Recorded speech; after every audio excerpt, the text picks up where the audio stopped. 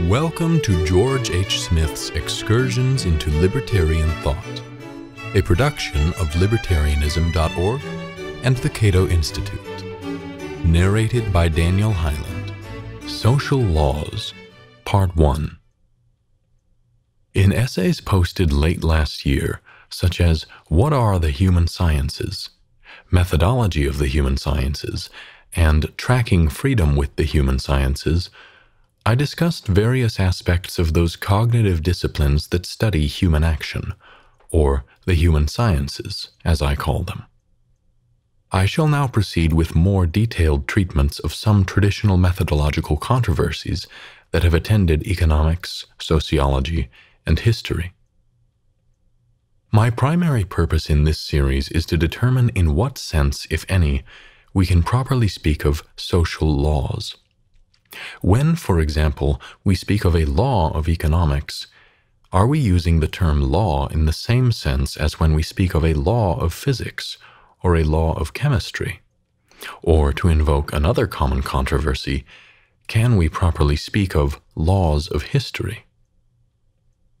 This is obviously a complex field, so I can do no more than to offer some brief analysis and suggestions that I hope will prove useful to those readers who may wish to explore these controversies in greater detail.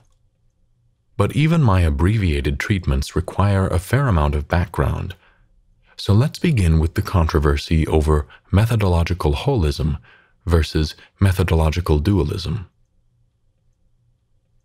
How do the human sciences differ from the physical or natural sciences?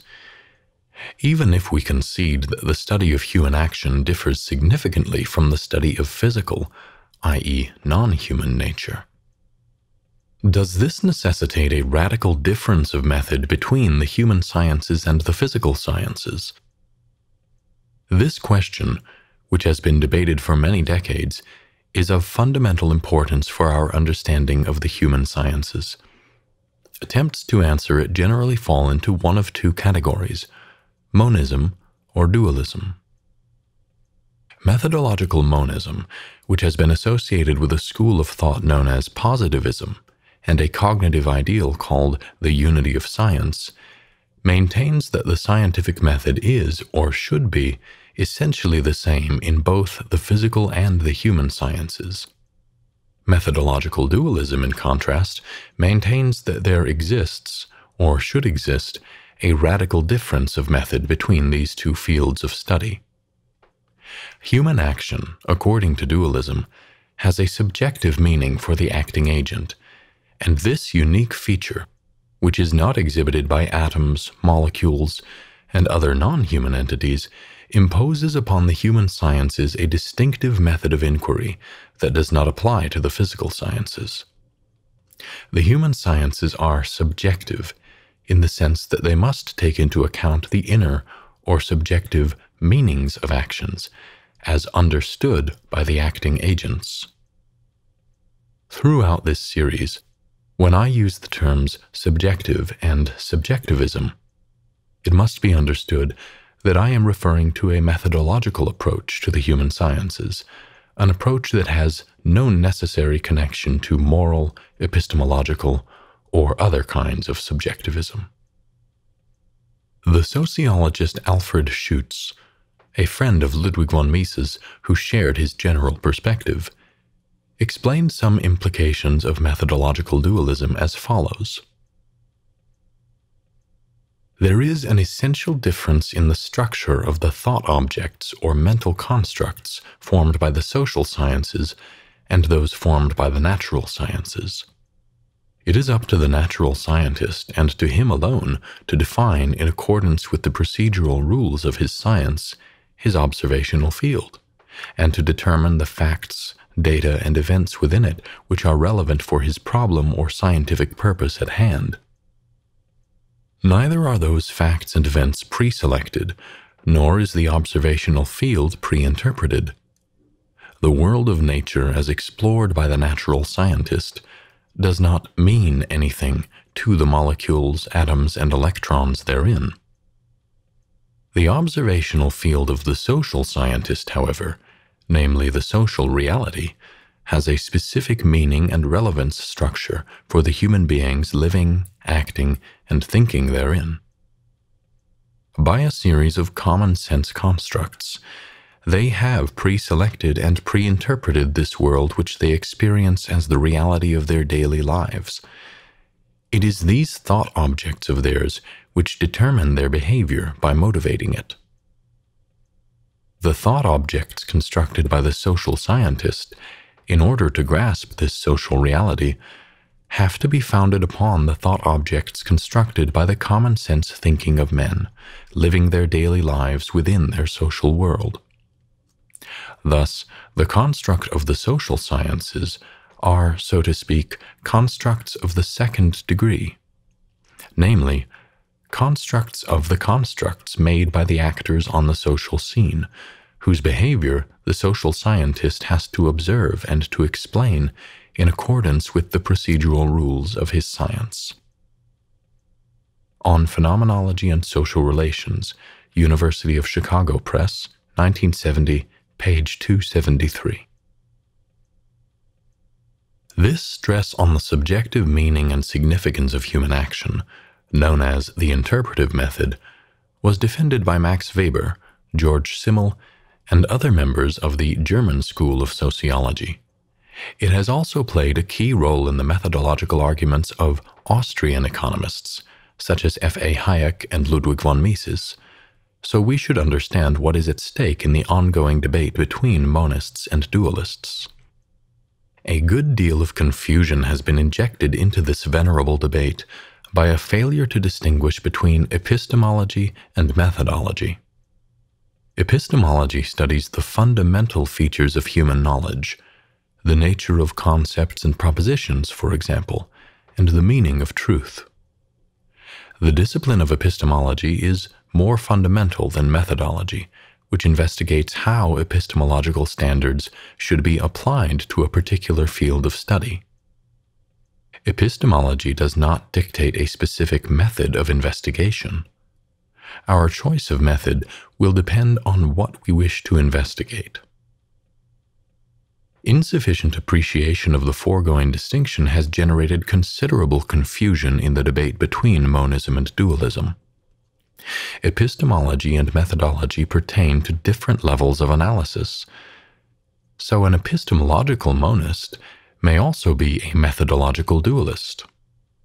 The methodological dualist needn't uphold a similar dualism in the realm of epistemology. He needn't argue that our knowledge of human action, qua knowledge, differs fundamentally from our knowledge of physical nature, or that it should fulfill different epistemological criteria. He may argue instead that the human and physical sciences, while operating from the same epistemological foundation, require different applications of the same epistemological concepts and criteria to their respective disciplines, owing to fundamental differences between human and non-human phenomena.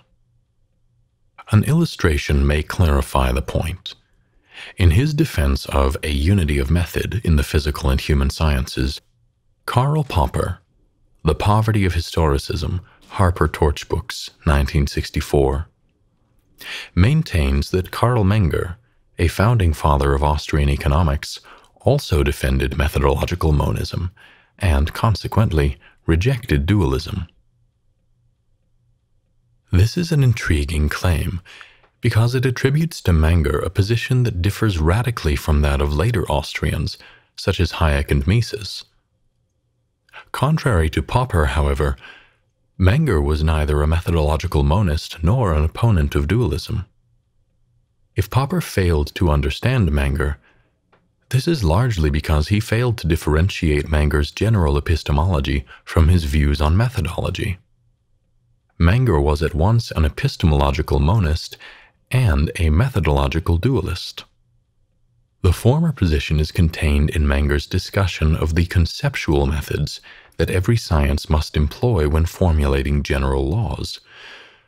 From this epistemological standpoint, no essential difference between the human and the natural sciences exists, but at most only one of degree.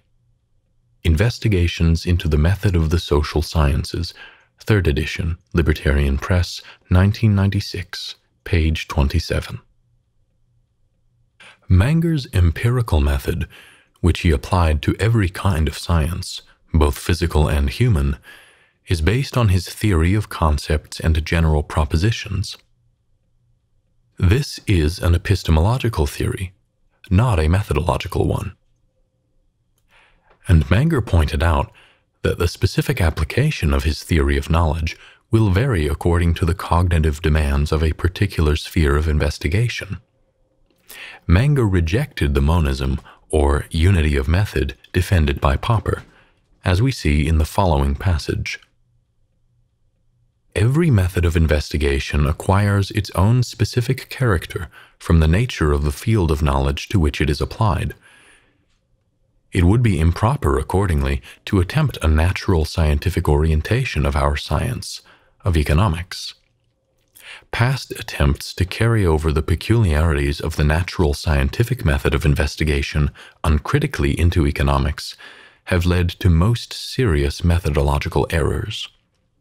Principles of Economics, Libertarian Press, 1994, page 47. It would be difficult to find a more concise statement of the difference between epistemology and method.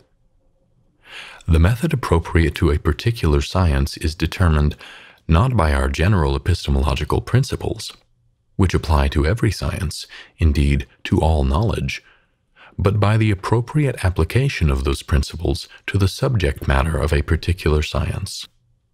This, according to Manger, is true empiricism. Not the uncritical application of a universal method to every science, but rather the careful adaptation of method to subject matter based on one's theory of knowledge as a means to attain the cognitive goal of knowledge. Thank you for listening to Excursions.